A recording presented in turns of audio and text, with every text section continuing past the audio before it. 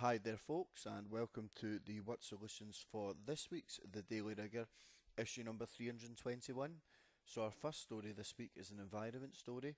So there's a stretch of road in England where, as part of the planning permission, they agreed to plant 850,000 trees, but it's found in a recent survey that due to a combination of poor soil and extreme heat, 500,000 of them have died.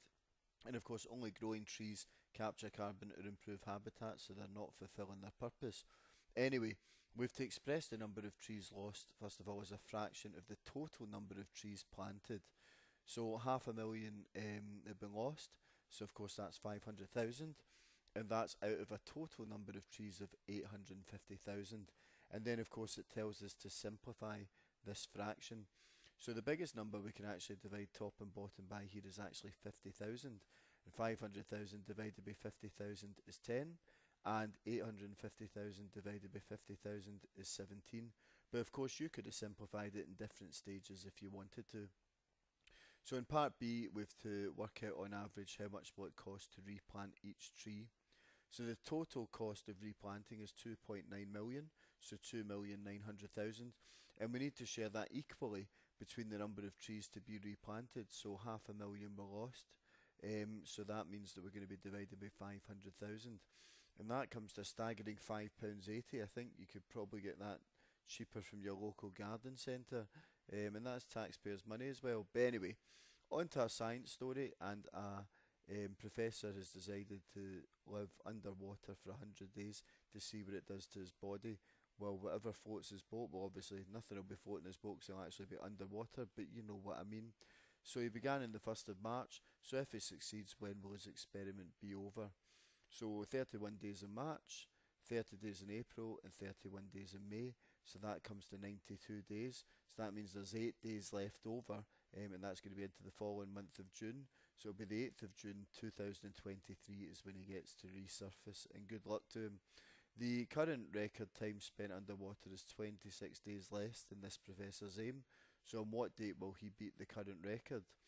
So we can take 26 off of 100, so the record just now is 74 days. So when will he beat that record?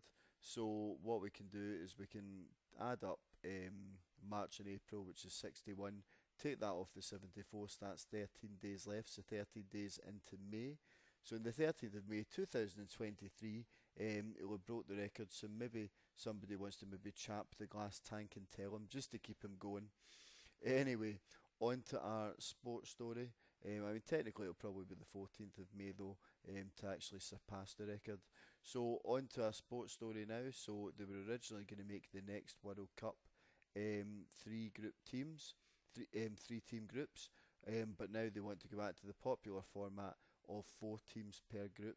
The reason why they'd originally went to 3 teams in a group was because the teams are increasing to 48, but they're still going to keep 4 teams per group because it's the current format which is proven to be very popular. So how many groups will there now be instead of 16? So there's going to be 48 teams. We're going to share that equally by 4, so that's going to be 12 groups altogether. So for the second part, we're told that in the group stage of the World Cup, each team within a group plays the other teams exactly once. So how many group stage games will there be altogether in the 2026 World Cup? So we just need to be systematic here. Team 1's going to play Team 2, Team 1's going to play Team 3, and Team 1's going to play Team 4, and that's all of Team 1's games. So let's start with Team 2 now. They've already played Team 1, so they've still got to play Team 3 and Team 4, and that's all of Team 2's games done. And then after that we'll look at Team 3. So they've already played Team 1, they've already played Team 2, so they've still got to play Team 4, and as you can see that's Team 4 having played everybody as well. So we can see there that that's 6 games altogether per group.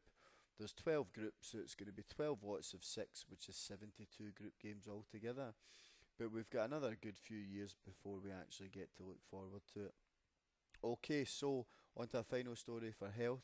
So it's actually a bit of advice being given to parents to maybe try giving their children peanut butter a wee bit earlier, between the ages of 4 to 6 months, because it could reduce the risk of developing a peanut allergy.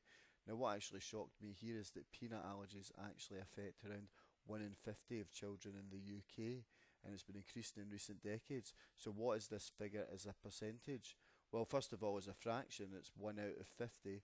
And what we can actually do is create a wee equivalent fraction here by multiplying top and bottom by 2. So we'll get 2 in the top, and we'll get 100 on the bottom. Now 2 out of 100, of course, just means 2%. So that was the answer that we were looking for. And there we have it, folks. That was our word solutions for this week. We hope you enjoyed solving these problems. Stay tuned for next week's edition, when we're going to be looking at more stories for the news of the week and the numbers behind them. But in the meantime, thanks for watching, and bye for now.